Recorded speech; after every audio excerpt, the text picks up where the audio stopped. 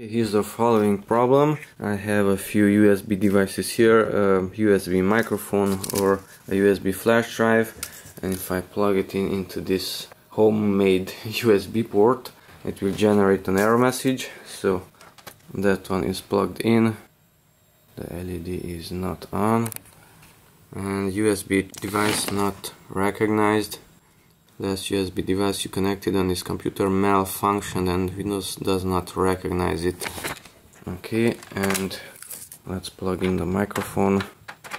The LED is on in this case, but the error is back. Okay, so this could be a connection problem. Basically, this USB port is connected to that area, those 5 pins, and remove that one. It has 5 pins, and blow out the dust from here and try to connect it again. If that fails, then try to make those pins tighter a little bit, or at least push the cable into that plastic.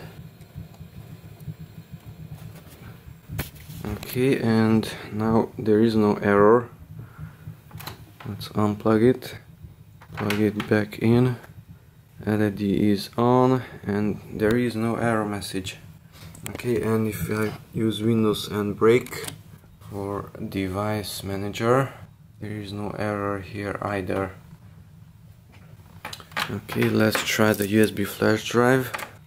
This time the LED is on, the red one, even the antivirus detected it, and yes, it's a 64 GB USB stick, USB flash drive.